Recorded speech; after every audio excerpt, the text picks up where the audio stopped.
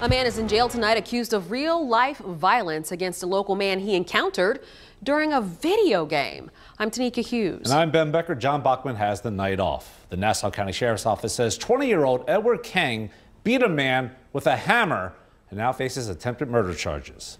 Action News Jack's Ben Ryan is live. Ben, the sheriff says Kang flew from New Jersey to commit this attack. And Ben, the sheriff said this serves as a reminder of potential real-world consequences from online interactions. From New Jersey to Florida to jail. This is a weird one. Some things make you say,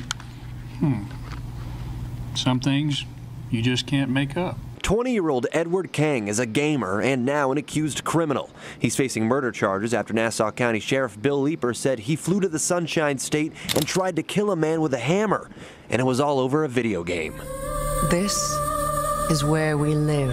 The two played Arcade, an online fantasy game. When the suspect was asked why he did what he did, the suspect stated that he is a bad person online, talking about the victim. It's known as a massive multiplayer role-playing game where gaming experts like Mark Ronan say it's an ongoing experience with quests and adventures. People just really enjoy their time spent in the game a lot more than whatever they have going on in real life, or however you're represented in the game. You can kind of be whoever you want to be in a lot of ways.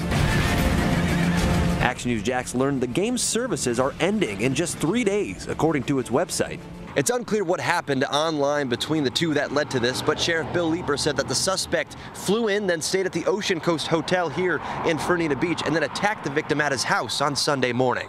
A police report said he went to use the bathroom. When he opened the door, Kang was there and hit him several times with a hammer. Investigators say the victim's dad heard screams for help, and they were able to wrestle Kang to the ground until deputies showed up.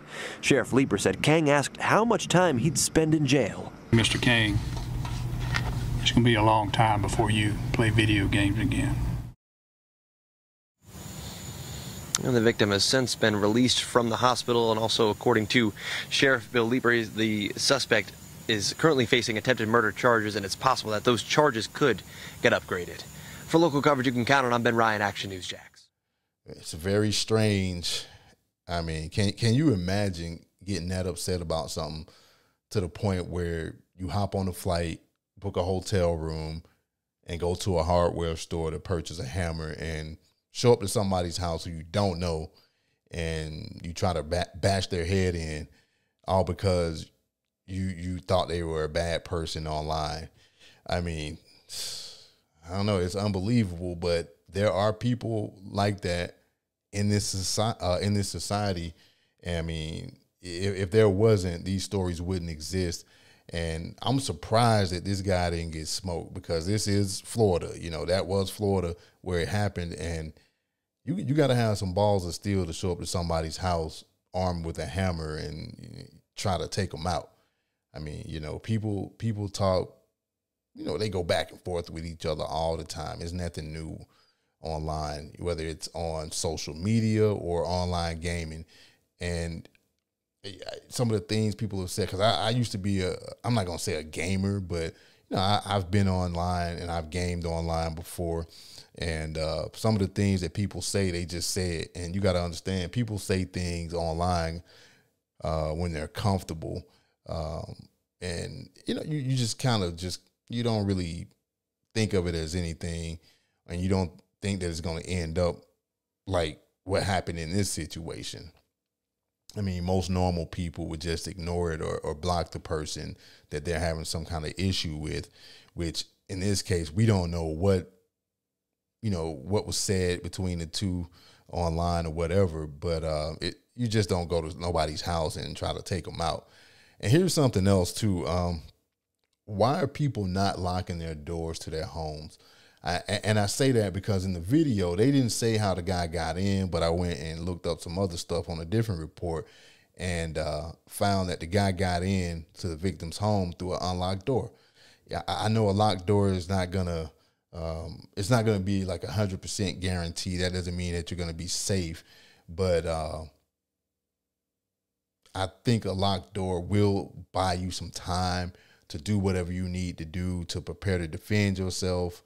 But you want to make it hard for opportunistic criminals to get in, you know. And yeah, this dude Edward King, I mean, he had every opportunity to call this thing off. He had every opportunity to cool off. I mean, he had plenty of time to just say, all right, I'm not going to do this. I mean, he could have stopped before he purchased the plane ticket.